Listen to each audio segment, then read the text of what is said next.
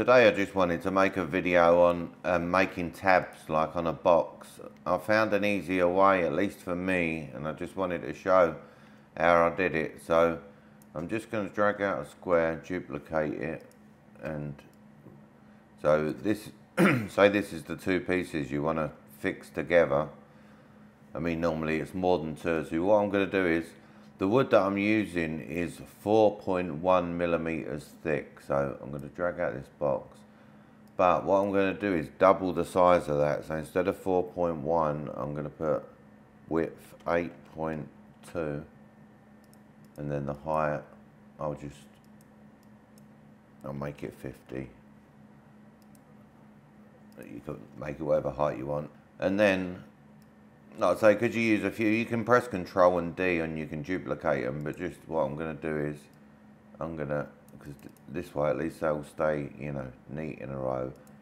I'm going to create 10 of them and say OK, and then press Control and D to duplicate them.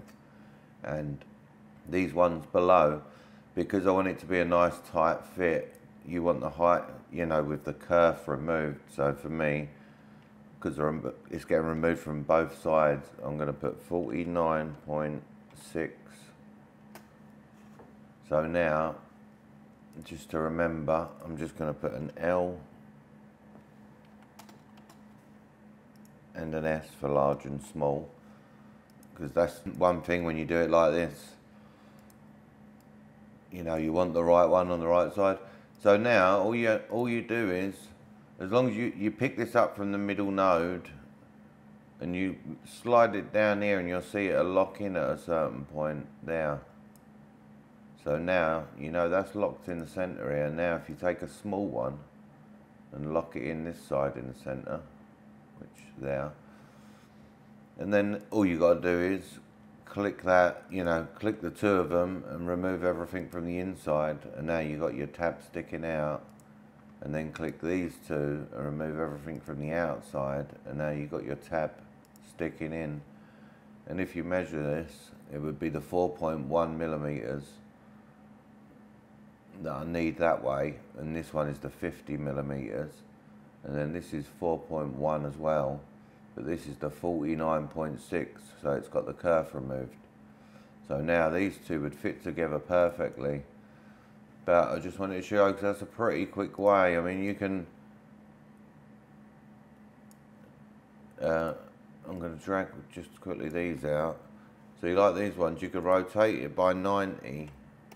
And once you've got one this way, you can duplicate that then, and just, you know, drop that one. And you can actually, like, you know, so if you want, you can select all three of these, group them together. So if you had a big piece that had a lot of tabs, and then you can just, you know, you select them and select that and say everything on the inside. Now you got all your tabs.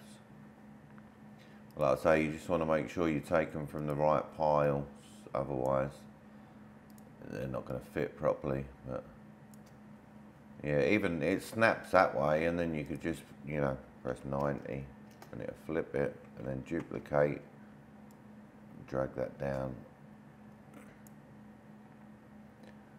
and you can either do them one at a time just by saying everything from the outs. Oh, if that happens, you selected them round the wrong way, so really you want to select this one first if you're going to do it that way, and then say everything from the outside. I don't think, if you try and select two, yeah, it won't let you, it'll only let you weld it. So either you have to group them,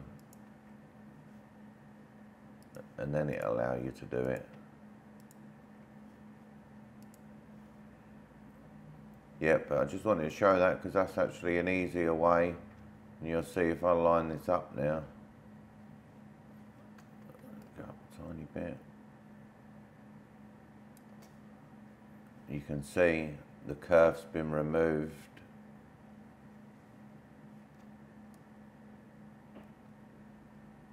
Yeah, so that would be a nice tight fit. But like, you know, if you've got a lot, you can just keep taking from here. And like I say, if you get short on these, just Control and D and just duplicate a few, so you don't have to keep drawing them out. But yeah, I just wanted to show that because that was an easier way for me to do the tabs.